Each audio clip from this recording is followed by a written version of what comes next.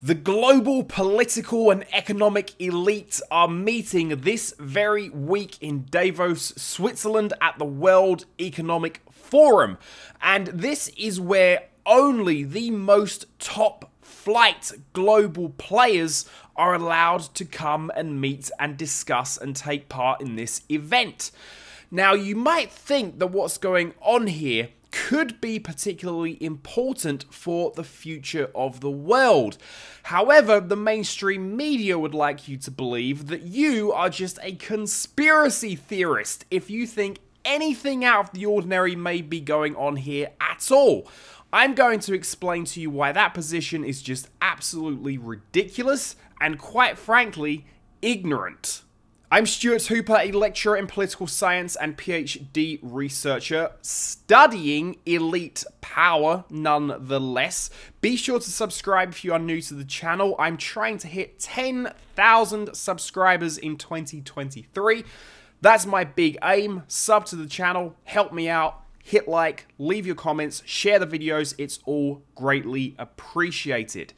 Now, as I mentioned, the mainstream media, when it comes to topics like this, has gone completely off the rails into the realm of ignorance, unfortunately. The mainstream media is currently suggesting that you need this to properly understand the global elite at the World Economic Forum. What would you do with this? Well, you could make a tinfoil hat and you could become a true conspiracy theorist. And remember, always use non-stick foil when you're making your tinfoil hat. Makes it all the easier to remove after you've done being so ridiculous. Which, of course, the media thinks you are for even probably considering the point of view that I'm going to present in this video. In fact, what I think you need is none of this. What you really need are a few of these books which break down and understand what it means to have a global elite class in our world. But let's take a look at the offending article here, which comes from the AP, a once respected news outlet that used to be based purely on fact. But here we are with an injection of purely ignorant opinion. The World Economic Forum, which opens Monday, is slated to take on pressing global issues, but online it has become a target of bizarre claims from a growing chorus who believe it involves a group of elites manipulating events for their own benefit. Because the wealthiest, most powerful people in the world would absolutely not do anything for their own benefit. They wouldn't manipulate anything to try and maintain their own position of wealth and power and status and prestige in the world. They absolutely would never do that. This is a loving, caring global elite that's only trying to save the world. Is this really the position that we're going to take in 2023 AP? This is embarrassing. And interestingly enough, the article itself even admits that the attendees here are heads of state, business executives, cultural trendsetters, representatives of international organizations, and that there are even backroom meetings held in secret that take place here. But despite all of that, the article tries to spin any negative perspective of the World Economic Forum in a position that tries to tie you in with all manner of other ridiculous ideas.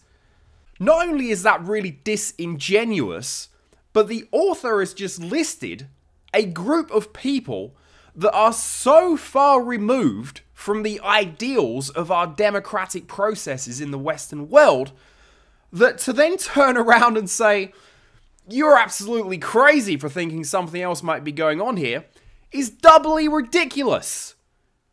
In what world have these transnational business executives been looking out for the everyday average Joe on the street?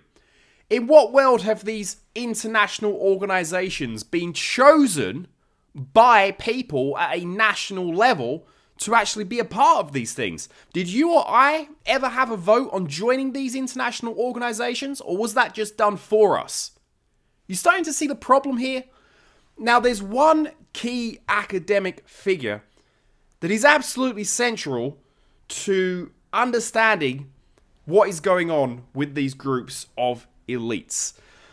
And that is C. Wright Mills, who writes The Power Elite. And he argues that if you are part of an institution that has at least national decision-making power, and here we're going far beyond that into international, transnational decision-making power, then you should be considered part of this power elite, because you can make decisions that have consequences that go far beyond the average Joe on the street. And the example that Mills uses here is the idea that we live in a world where a teeny tiny group of men could turn the entire planet into a thermonuclear wasteland overnight. And there would be absolutely no majority say in that decision. And I think what's the most powerful quote that's applicable here from Mills and the power elite is this.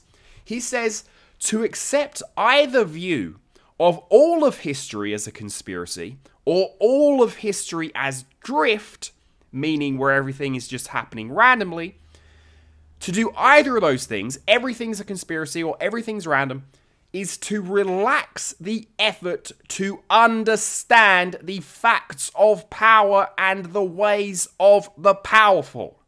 It is simply a fact that these people have far more decision-making power and influence than you or I will ever have. Therefore, yes, we should look at them incredibly critically. Yes, we should pay attention to these groups. Yes, we should ensure that we critique them as much as possible and at least try to hold them to account. And it really doesn't help when the mainstream media posts things like this. Please subscribe if you're new here to the channel. I'm going to be bringing more videos on the World Economic Forum this week. The next one coming up is going to be on disinformation, and my critiques there are going to be at least as fiery as the critiques you've heard here. So be sure to stick around and I'll be back with that video real soon. And don't forget to share this one everywhere you possibly can. It's possible to understand and critique these institutions from a legitimate perspective. Let's spread this understanding of our current global power structures. Let's try and hold them to account.